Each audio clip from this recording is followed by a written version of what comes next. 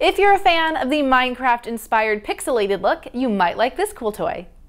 Hi, I'm Laurie from TTPM, and kids can make their own pixelated creations with colorful cubes and water with the Qixels Turbo Dryer from Moose Toys. This activity kit comes with 500 Qixels cubes, a turbo dryer, a water sprayer, and more to help kids complete their projects. Simply pick one of the 4 design templates, place it on a design tray, and add the cubes onto the pins on the tray, matching the colors of the cubes to the colors on the template. Once your cubes are firmly placed on the tray, put the tray into the turbo dryer. Spray your creation with water, press the button to spin the turbo dryer for about 30 seconds, and then let your creation air dry for 20 minutes.